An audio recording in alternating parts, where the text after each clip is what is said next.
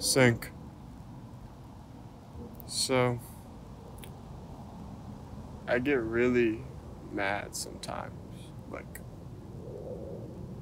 really, really, really, really mad. Really don't know why. Raised pretty well.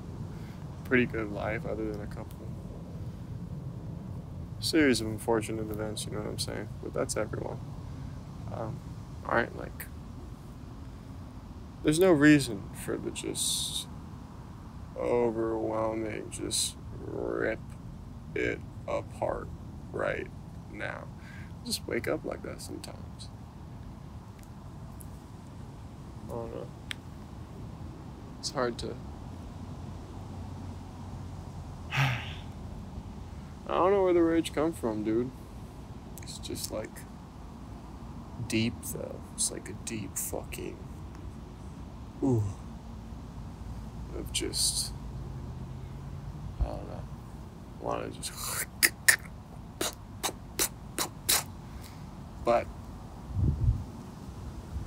usually I've found in life, if you really want to do something, that's probably what you shouldn't do.